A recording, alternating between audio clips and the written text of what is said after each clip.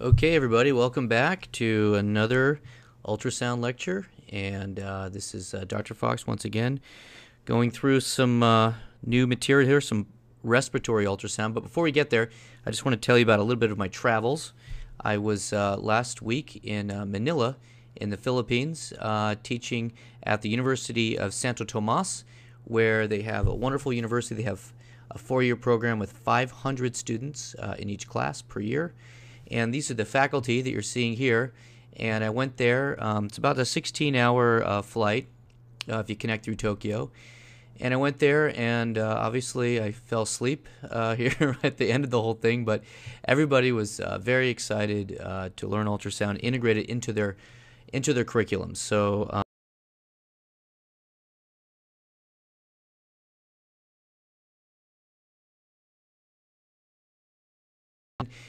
When you get this lecture this coming week, I'm actually not going to be there. I'm going to be down in Australia at the University of New England, where I was maybe 10 months ago or so. This is a picture of the university I took last time I was there. So it's a beautiful place here in Armidale, Australia, where we're basically doing the same thing, integrating ultrasound into their curriculum as well. And so you fly to Sydney, and then you take another flight up to Armidale. It's a wonderful sort of rural part of Australia. Anyways, just to kind of keep you updated on my travels as you go through these lectures here. This is switching gears now to pulmonary ultrasound, and we're going to be talking about just a couple things here, some little bit of pulmonary anatomy, but also what happens when you get pulmonary edema, a collapsed lung, as in a pneumothorax, and pleural effusions or fluid around the lung, and then finally what pneumonia looks like. Sometimes they come in and you're teasing between two different diagnoses.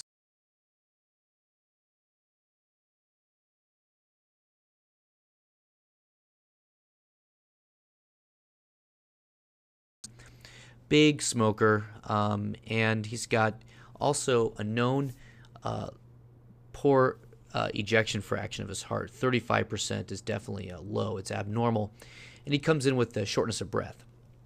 And so, it kind of always boils down to the same dilemma. Is this patient suffering from chronic obstructive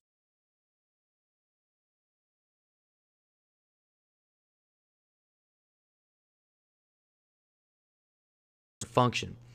And that's something that I think ultrasound can help tease out. In fact, there's a lot of good evidence out there now in point-of-care ultrasound looking at chest ultrasound being superior to chest x-rays for differentiating a patient who's in congestive heart failure from one who's in COPD. In fact, to the untrained eye, both these images sort of look like snowstorms, probably to a lot of people. But if you look closely, you could tell that this has like lines going this way, and this has lines going, horizontally. And they're actually quite different. So this is the COPD patient, and this is the CHF patient. And I'm going to teach you that right now, how to help differentiate that. But we can use ultrasound in the chest to diagnose alveolar interstitial syndromes, pneumothorax, pneumonia, COPD, pleural effusions, hemothorax, and also abscesses and tumors in the lung and chest wall. And then ultrasound also helps guide painful procedures. I like to say anytime I put a sharp object in a patient's soft tissue, I'm going to use ultrasound to help guide it. And these are the kinds of things that we can do using ultrasound. And there's different zones that you place the transducer on the chest. One is the anterior zone, or this is where you can see the intrapleural air like pneumothorax, and this is the anterior area. And then you've got the posterior lateral zones here, which is where you see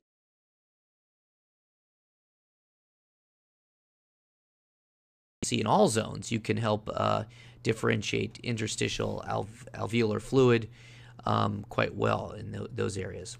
So the two transducers that we use to do lung ultrasound are the high-frequency linear transducer that goes from 5 to 10 megahertz, and also the lowest frequency phased array transducer down in that 1 to 5 megahertz range. And this is good for getting between the ribs, and this is good for using the ribs as a landmark to see the pleural line, as I'll explain here in a minute. But if you're running into problems seeing an unclear image, some of the tips that you can do, you have to think about are, If the patient has air in their subcutaneous tissue, meaning did air get up right underneath the skin? We all know that air is the enemy of ultrasound. So if air is underneath the skin, you're going to have a lot of problems seeing past that air. Another thing is if a patient has a collapsed lung, you're not going to be able to make a lot of sense out of that lung other than the fact that you can diagnose it, that there is a pneumothorax. But in terms of seeing what pathology is going on in that lung, like pneumonia or pulmonary edema, you can't see if the patient has a collapsed lung. Sometimes it's really important to reposition the patient. That's particularly true when you're doing a pneumothorax evaluation. So if you lay the patient flat, air travels anteriorly, and that's really the best way. We had a false negative ultrasound last week for pneumothorax in a patient who was sitting upright in the trauma bay for some reason. So you really want to have the patient flat for doing pneumothorax. And as we know from other types of ultrasound, it's helpful to move the patient around, and that can be true as well in dealing with some other types of pathology. You want to get overlying obstructions out of the way, like a brassiere or like the EKG leads or tape or things like that. And then you want to make sure you're using enough gel. Gel is the coupling media for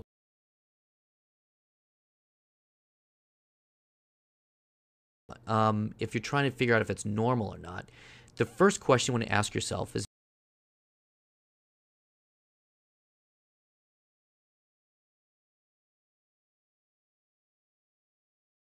horizontal, repetitive, reverberation artifact that originates from the pleural line.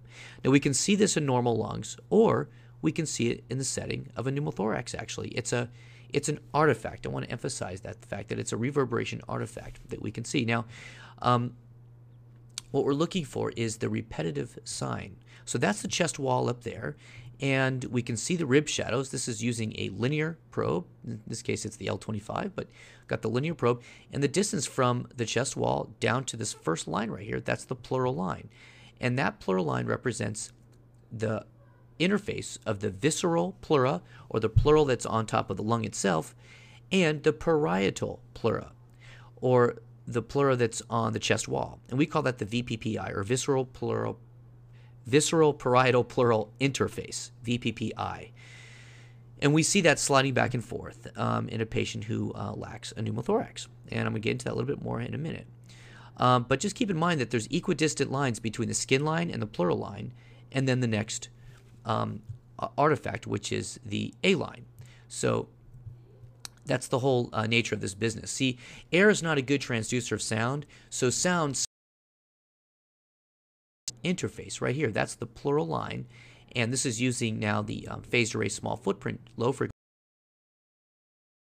shape here, and you can see this linear pleural line sliding back and forth, and that's the actual VPPI right there. Okay, that's the pleural line. And not seen well are rib shadows. Maybe I can kind of hallucinate one right here. But that's the thing, when you get between the ribs, you don't see the rib shadows when you use a small footprint probe, as opposed to that linear probe where we could actually see both rib shadows. Now, from that pleural line, some of these waves like reverberate back to the probe and then create an equidistant and parallel bright arc known as an A line. And this is what an A line is right here. Notice it's the same distance. The distance from the skin line to the pleural line equals the distance between the pleural line to the first A line, and so forth. Another A line is seen down here. And so those are horizontal artifacts, A lines. Now, if you have absence of A lines, that means that something in the lung is replacing that air with the substance that can transmit a sound wave. Right? So air is the enemy of ultrasound, but when you replace air with blood or fluid or infection or congealed blood like a contusion or more of a solid structure like a tumor, well, then you're going to lose those A lines, that artifact. Okay? So, which begs the question, what are B lines? Well, B lines are vertical lines that extend down from the pleural line. So like, here's the rib, here's another rib, this is the pleural line. We have absence of those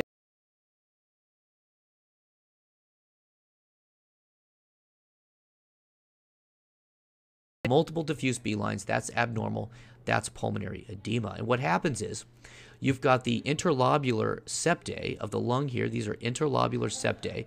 And you can see these interlobular septae here, outlined by the yellow. These interlobular septae, when filled with fluid, okay, well now the sound can conduct down through that fluid. The fluid goes in the interlobular septae of pulmonary edema.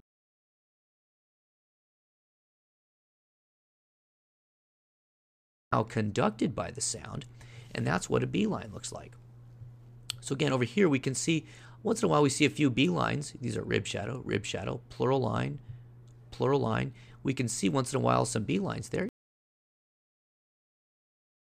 Diffuse beelines coming down, and that's pulmonary edema. Another example here, pulmonary edema using a sector transducer conducts all the way to the bottom of the screen.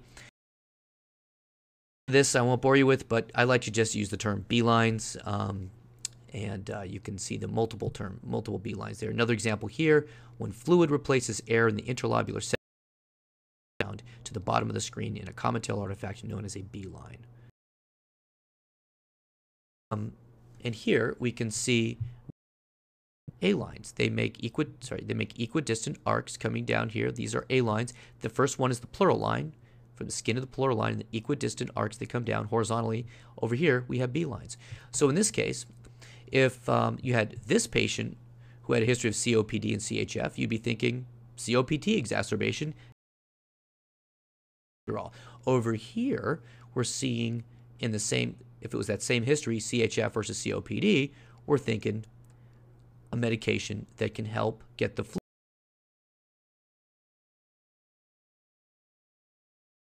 And that's how ultrasound.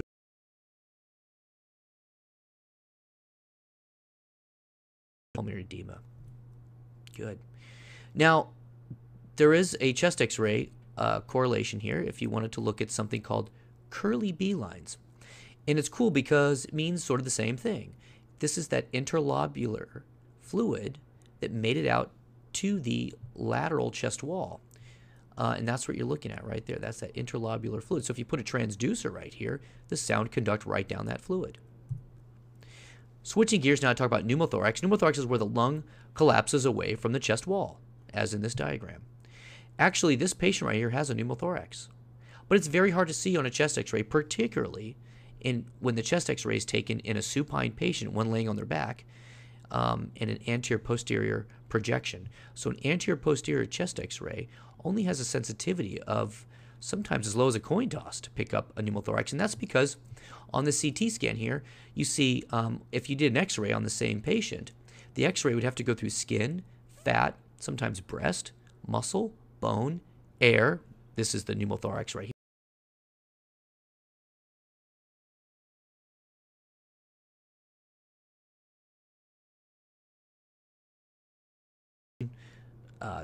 Fat, skin, and then you've got a chest x-ray. It has to go through all those layers. And then that's why you've got all these things like shadowing each other, and that's why it's very difficult to see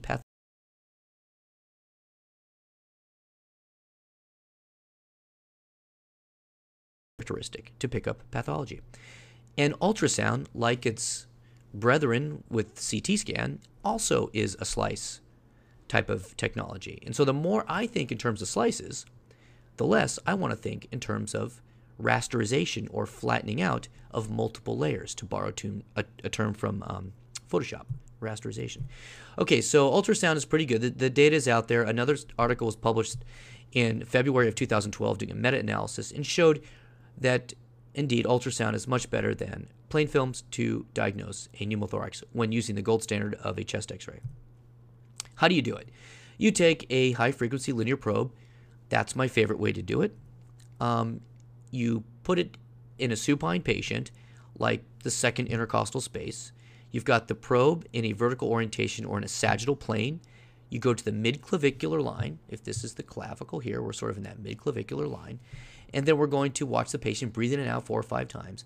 And then we're going to slide the probe inferior laterally until we get down here to like the 10th, 11th intercostal space in a coronal plane. Over here, we're sagittal, which means longitudinal when placed from the anterior part of the body. And over here, we're coronal, which means longitudinal when placed along the lateral aspect of the body. We're going to look for the pleural line. We're going to make sure it slides. And then we're going to do something called sky, ocean, beach using our M mode. I'll explain that technique in a minute. So once again, pleural line. It's between the ribs. The ribs are landmarks. And we're going to see if that pleural line slides back and forth. And sometimes we'll see little comet tails coming down, or a couple of B-lines will be coming down from that pleural line. Now, if you have a pneumothorax, air displaces that interface, making it impossible to see the sliding. Perhaps this will help understand it better. This is a CT scan with an ultrasound probe on it. Okay, so here's the skin, fat, muscle, bone, muscle, lung. Now, normally you don't see lung on ultrasound like you do nicely on a CT scan, but this is for demonstration purposes. You put that linear probe between two ribs. Okay, so here we are, rib 1, rib 2, and between the ribs we have the pleural interface. The lung slides back and forth with that pleural interface. Okay, now, as the patient's breathing in and out, we can see the visceral parietal pleura sliding against one another. We don't actually see the lung itself because air in the lung impairs the transmission of the sound. But we can see the interface of the chest wall and the lung together sliding back and forth.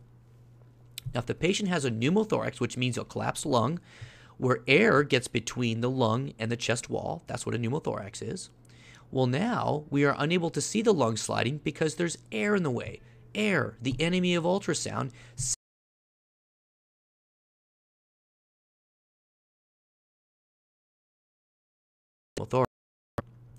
So, another example, linear transducer and a sagittal plane. That's why I see maybe this is like rib number 2 here and rib number 3 over here with their corresponding shadows.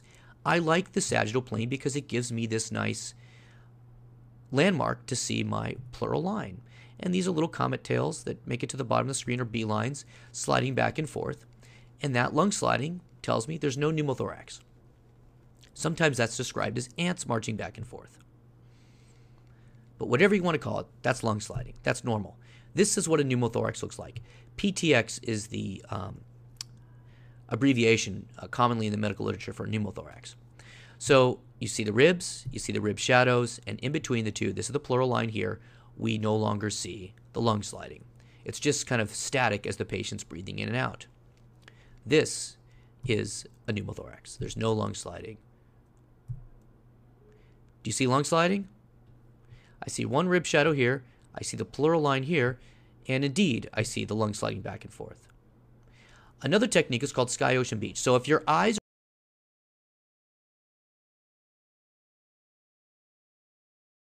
the machine sees things that are moving. So this is the M mode spike seen right here. Okay, so this part of the spike up here corresponds to the skin right here. This next part of the M mode spike corresponds to muscle. And then this part of the M mode spike corresponds to more muscle. And then this part of the M mode spike here corresponds to this white line right here that is the pleural line. So notice that we have all this horizontal stuff. Horizontal means static. Grainy means motion. That's why it's called M mode or motion mode. You can activate it by hitting the M mode button here or by depressing the button that corresponds to the M mode soft key here. So a pneumothorax looks like, sometimes people call it the seashore sign. Okay, when I should say the seashore sign is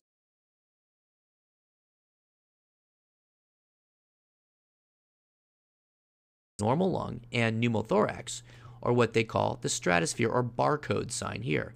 I don't want to confuse you with a bunch of different terms and colloquialisms, but everybody does kind of refer to this as sky, ocean, beach. Where the sky and the ocean are separated doesn't really matter so much, but do you see beach or not? Over here, we see just straight up barcode all the way down. Sky, ocean, ocean, ocean, ocean, ocean, sometimes beach.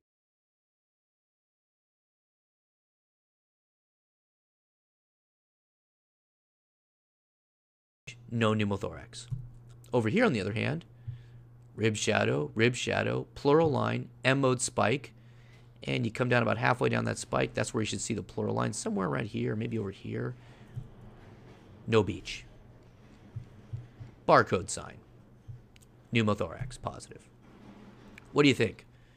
Pneumothorax, yes or no? I'm going with yes. Sky, ocean, ocean, horizontal lines, no motion.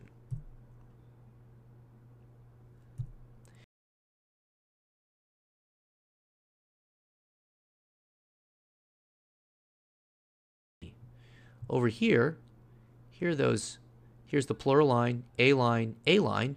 You will see that those A lines repeat themselves, okay, in the setting of a pneumothorax because there is that repeating artifact.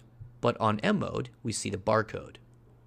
So you could say barcode plus A lines equals pneumothorax, if you wanted to.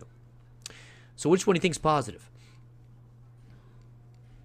Good, the one on the left. That's a recurring theme in my lectures. Somebody pointed out to me. I like to put pathology on the left side of the screen. So hopefully I won't.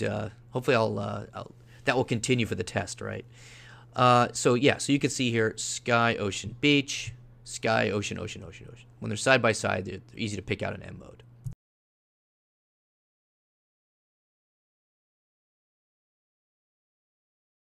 Got the pneumothorax on it. Right side, grainy, motion mode. Okay.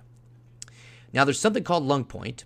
Lung point is where you have it's the transition zone between where normal lung is sliding and where the pneumothorax isn't sliding. And we can see that here. So these are comet tails over here that kind of slides back and forth, and then over here we see out. That's the transit. I'll try to freeze it here for you. That's the transition zone right there between pneumothorax and no pneumothorax. It is highly accurate. You can say, if you saw that pattern on the screen right there, you could say with very high confidence that this patient has a pneumothorax.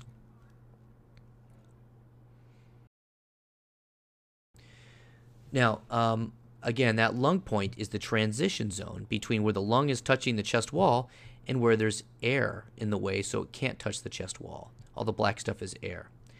This is a CT scan demonstrating that. Here's the transition zone on M mode. And we just had this the other day in the emergency department. This is from about a week ago. This is someone breathing over here with their lung normal, and then this is that same patient where on this side of this, so here's a rib shadow, here's a rib shadow. We see lung sliding here. We see the lack of lung sliding there. Something that can confuse people. You want to make sure this thing slides all the way across.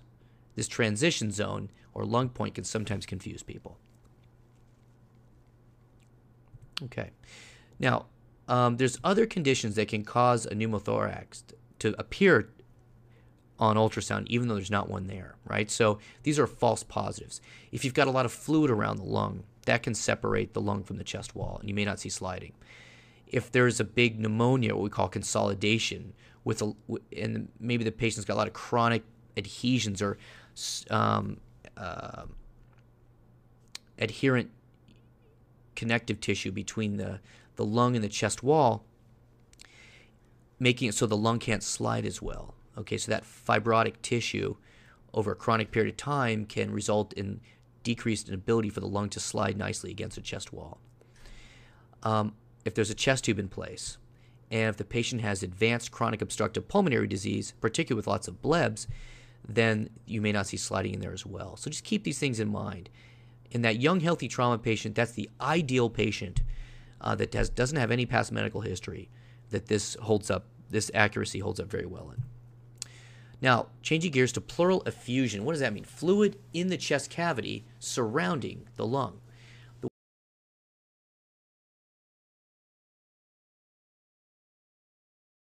From the side of the body, that's what coronal means.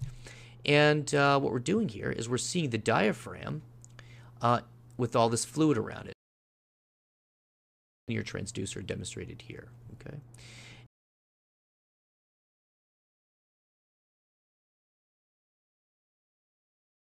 Diaphragm right here. This is the liver, this is the lung, and what you can do is you can slide it right up into the axilla, and you will see the diaphragm right along here. Now, normally, you don't see the lung because there's no fluid up in the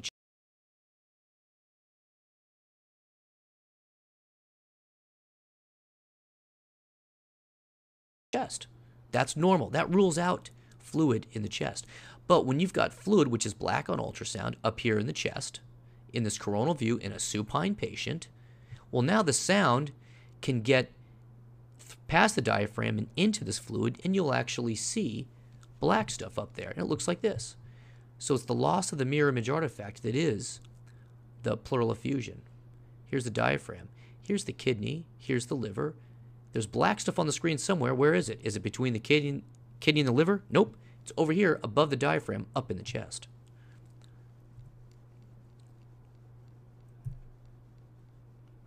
Now this, on the other hand, is what a mirror image artifact looks like. There's the diaphragm there. Here's the kidney. Here's the liver. Or you know, that actually could be the spleen. They look very similar on ultrasound.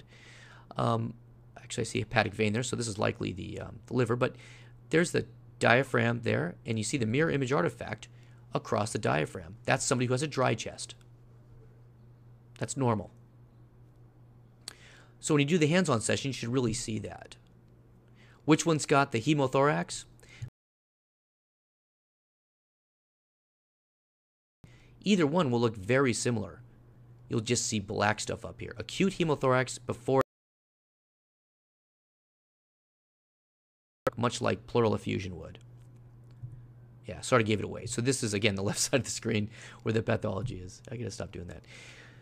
So how can you, you can differentiate some of these things sometimes between a transudate and an exudate and a hemothorax. Sometimes with the hemothorax you can see some debris in there, especially in a dependent location. With a transudate, it's almost all jet black and very homogeneous, whereas with an exudate, sometimes you'll see loculations in there. There'll be some echoes floating around, things like that. What about the size of the effusion? Well, you could definitely pick up effusions less than 500 cc's, but you know, it's really hard to quantify like how many cc's are in there. People are always asking me that. I have no idea. I just say, you know, there's enough to tap. I can definitely make out a place for a needle to go to, and you can make a decision based on that. If I see a few centimeters of distance between the skin line,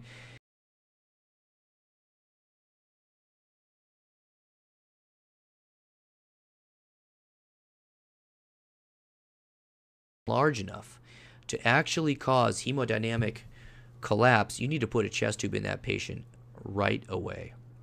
Luckily, that's pretty rare. Some other things you might see in the chest, you might see structures here like these exudates here. You can see a consolidated, this is part of the lung that's all consolidated, and maybe this is some exudated material here. This could be an abscess. Hard to tell in a still image exactly what's going on. As you notice, I like to use a lot of video because I can make out a lot more about what's going on with these loculations, like flowing or not, or they have that rip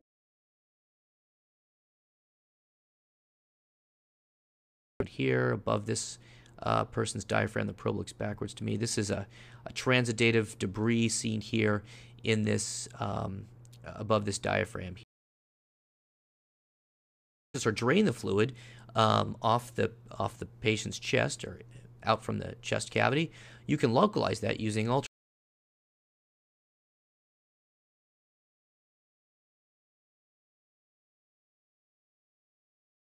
Cavity to get into the fluid. And in fact, this is the lung seen down here, and this is the needle coming in here, and this over here is the lung, and all this black stuff here, that's all that pleural effusion. We're just advancing that catheter right underneath the transducer into that fluid space to try to retrieve the fluid out from this patient's chest. Many of these patients have cancer, and you'll get these ugly. You want to get the thing all the way past the fenestration. It's the black line right there. You don't want to go in past that black line and insert your pressure by the fluid to if you faint fluid off of there. Okay, now finally, what about pneumonia? This is the last topic we're going to go over here. Pneumonia, you can see it on a chest X-ray.